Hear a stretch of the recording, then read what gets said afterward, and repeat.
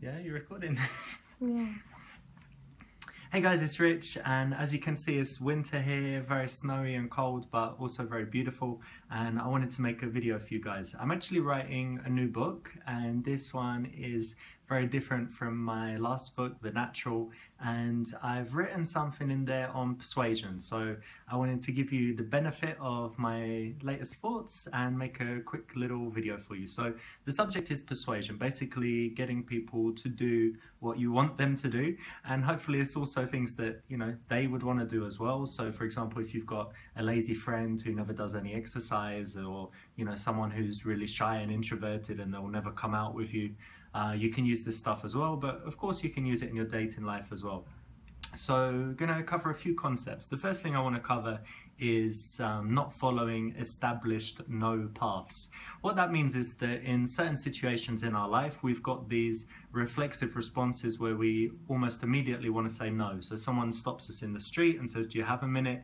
Someone calls us at home and says, could I take a few seconds of your time to tell you something? And you just say no, and you finish the conversation. And when it comes to dating, women also have these established no paths. So situations where usually in their life, when these situations have happened, they've avoided them, got out of them, said no very quickly. So think about talking to a woman, you know, approaching her right away, asking for her number. Hey, you're pretty, can I have your number? Or immediately asking, hey, could I buy you a drink? Or writing to a girl on Tinder saying, you know, would you like to go on a date sometime? Let's go grab some drinks sometime. Later, when you know her a little bit better, maybe saying something that involves the words my place, you know, coming back to my place. And that's kind of a trigger that can get that no response. Likewise, in your normal life, you know, if you're asking people, do you want to do this? And you're getting a no response, then think about whether you're following these established no paths where people would usually say no. And just by avoiding those kind of specific phrases like, can I have your number? And do you want to come back to my place? And things like that, you will get better responses by asking for the same things, but just in a different way. So what you can do is you can follow, there's quite a famous thing called a yes set. And it goes something like this, that if you ask 3 questions that get the answer yes, and then you ask the question that you're actually interested in, then you're more likely to get a yes response to that because they've been saying yes already. So, you know, I could say, are you watching me on this video now? You know, does it look like it's cold outside? And then, do you want to sign up for my $20,000 diamond training program, whatever? And you're going to supposedly be more likely to say yes because you've said yes to the first 2 things. But it's kind of basic, and I think there's a better way to use this information and use it a bit smarter. And that's basically to get almost the person to agree in their mind to the thing that you're going to propose before you even propose it. So imagine you're talking to a girl in the bar and she's drinking an interesting looking cocktail or even a mojito. You could say, oh, I see you're drinking a mojito, so I guess you like cocktails. And she says yes, and you know, you talk about what kind of cocktails she likes, and then you say, you know, I really like going to cocktail bars where there's a good barman, and you know, sometimes you can just ask, you know, make me something that's not too sweet and like this, and with whiskey, and they'll do something really interesting with fresh fruit, blah blah blah, and you get her kind of nodding along, liking the idea about cocktails, the idea about cocktail bars, and then you just suggest. You say, have you been to this new cocktail bar called blah blah blah? They have these really cool cocktails. Oh no, I haven't been. She's already in the enthusiastic mode, and then you say, oh, well, we should go sometime, and you know, put your number in my phone and I'll text you and we'll arrange it.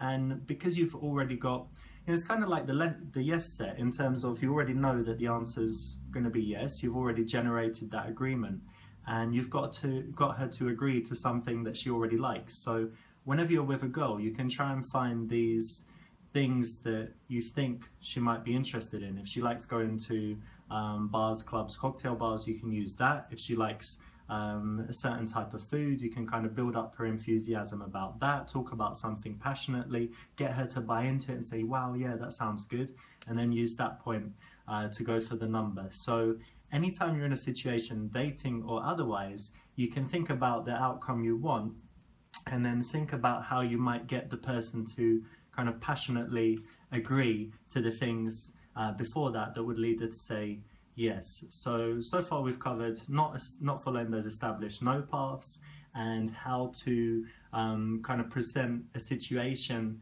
that someone is bound to say yes to, and then use that to lead to, you know, in the dating situation, going for the date. The final tool that is really, really funny and cool to use is illusory choice, or the double bind. And, you know, a lot of girls are very confident, and they want a man to kind of take the lead, but they also want to feel like they have some power and choice, you know. So you might have met lots of girls that say, oh, maybe I'll meet you, I'll let you know, and things like that.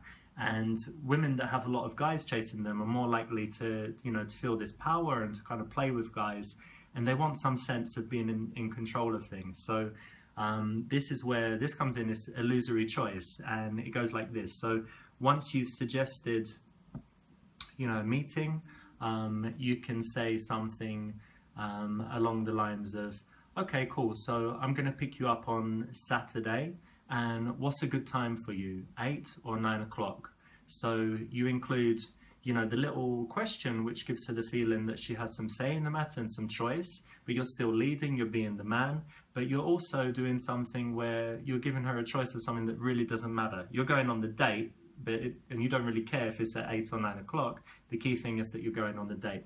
Likewise, if you're with a girl in a bar and you want to take her somewhere else, or try to take her home, you can use the same thing. So you're talking to her, she's got some of her drink left, and you say, oh, it's getting kind of lame here. You know, this DJ is not so good, and you kind of get her to agree when the energy's down. Or you say, oh, it's really crowded here. You know, try and find something wrong with the current place, and then you say, we should go somewhere else.